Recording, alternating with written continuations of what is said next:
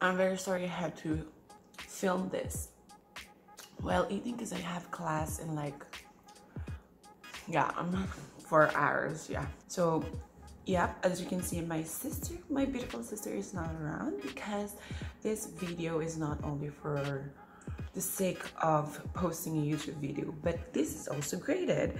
Yeah, because I have a requirement in our class that to post a YouTube video. And yep, my professor will read this, so for this video, I'm going to talk about what are the things to expect. What are the things to expect in Canada as an international student? So, if you are from another country and you want to study here in Canada, this video is a warning. No, just kidding. Your life here is going to be exciting. It will be hard, but it's meaningful.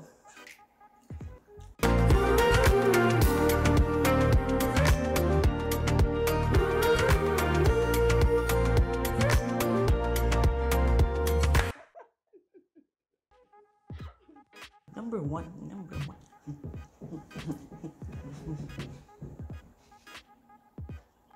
The season. So Canada has winter, spring, summer, fall.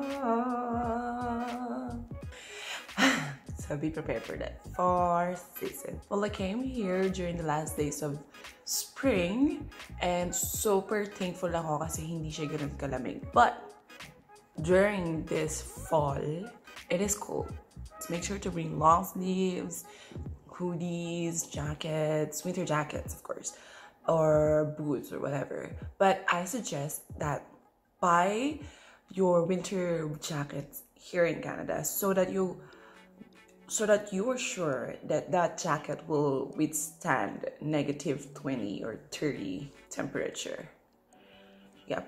You don't have to buy a brand new jacket because it will be expensive, like literally expensive. It will cost you around $200 or plus dollars. So it's okay if you buy from the thrift shop or ukay-ukay in Philippines.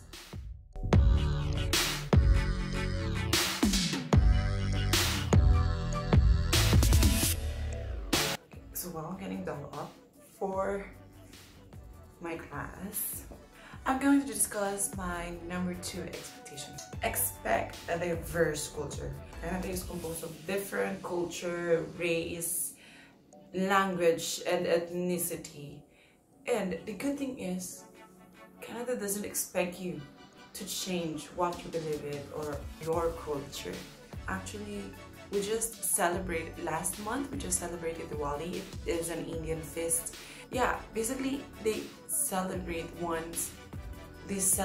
cultural differences and they have a mutual respect from each other. Have to respect different culture, race, and ethnicity. Actually, they have a law for it, specifically about the diversity or the cultural diversity.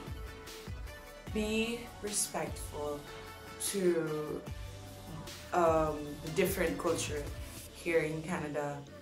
Be respectful to everyone. And don't be racist. 3. So, in comparison in Philippines, hindi ganun ka-traffic dito. Some of the places, it has a traffic, but it's definitely tolerable. Like, look at this comparison from the Philippines to Canada Road. Like, so if you don't have a car and you want to go around the place, you can either ride LRT, bus, or if you are rich enough, you can book an Uber.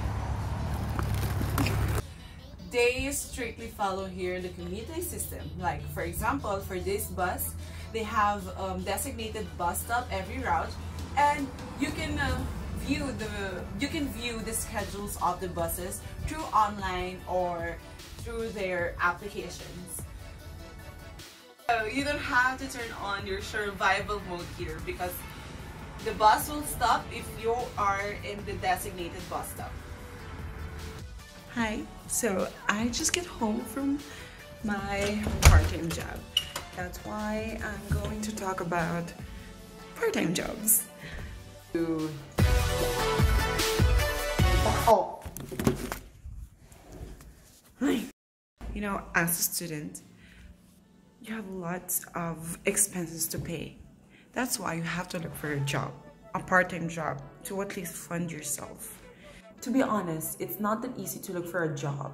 For me, in my experience, I waited for like 1.5 months to get a job. And I didn't just send via online, via Indeed or email. I also went to the establishments, for like 30 establishments, to drop off my physical resume. And I suggest that you do the latter one because I got the job because of that. If you guys have work or experience in Philippines or in other country, that may help you. But I think the most important point that they want to see in you is that you are a good communicator, that you have a communication skill for that specific job, and also your attitude towards the job. And don't be too picky if you want to look for a part-time job. As long as that job is decent and legal, apply for it. You need the money. So that will lead me to my number 5. Cost of living. There are places in Canada that has a high cost of living, such as Toronto or Vancouver. Moving from Philippines to Canada is already expensive. That is why we need to work, earn money, and budget it according to what you need. You have to pay for your housing rental, mobile plan, groceries, or shopping. And if you're shopping, you have to look for the price tag. So you have to look for the price tag because that's just a starting point. You still have to calculate the tax and then add it to the price in the tag. So just a tip, if you want to go grocery, you go to Walmart because it's much cheaper there. And if you want to shop clothings, go to Value Village, Tally's, or any thrift shop. Thrift shop. Okay. Oh. And you have to take care of yourself, maintain your healthy lifestyle, because healthcare can be expensive here. And although you have student insurance, if you get major illness, you might spend more than your student insurance. You have to take care of yourself. Thank you. You too. I just got home from college and now I'm going to discuss day number 6. You have to bring lots of sorry in your luggage because it is real. It is real that Canadian are polite like a maple syrup is sweet. Filipinos are polite because we have words like po and opo as a way to respect elderly or authorities. Here, they often use words like thank you, sorry, kindly, please. Even though a person gave a smallest act of kindness to you, just say thank you. Just be grateful for it. Speaking about being grateful, here in Canada, it is expected to you to give a tip to the service that was given to you. For example, you dine into a restaurant or fast food chain, should give a tip. I think the minimum tip that you have to give to the server is around 15% of your total expense. Yeah, but it's difficult for me because I'm just a student and I'm very cheap.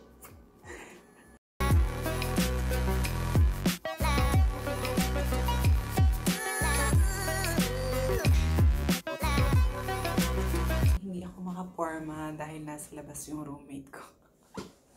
Most of Canadians are environment and health conscious. It is rare for a Filipino household to practice proper waste segregation or proper waste management. And here in Canada, it is your responsibility to segregate it according to its category. Because if not, your garbage will not be accepted by those who pick up the garbage. In line of being environment conscious, they are also health conscious. They patronize organic food. They eat more veggies and fruits than meat. Restaurants here are innovating their food, their menus. They already have Beyond Meat in their menus.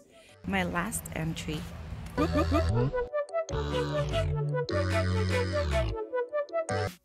You are going to miss your family, your loved one, so bad that you cry yourself to sleep.